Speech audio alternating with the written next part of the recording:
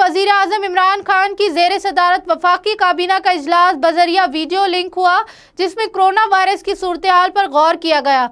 ज़राए के मुताबिक वफाकी काबीना ने इस्लामी नजरियाती कौंसिल की नमाज जुम्मा के इज्तिमात के बारे में तजावीज़ मंजूर करते हुए जुम्मे के इज्तिमात पर पाबंदी ना लगाने का फैसला किया है। ज़राए का कहना है कि लोगों को जुम्मे की नमाज मुख्तसर घर से वजू करके आने की तजवीज़ दी गई, जबकि नमाजियों से सफ़ों में फासला बढ़ाने और दीगर एहतियाती तदाबीर इख्तियार करने की भी तजवीज़ दी जाएगी। ज़राए ने बताया है कि वज़ीर आज़म इमरान खान इस मामले पर उलमाए कराम से मज़ीद मुशावरत भी करेंगे। वज़ीर आज़म ने गुज़िश्ता रोज़ मौलाना तारिक जमील से भी किरदार अदा करने की दरख्वास्त की थी।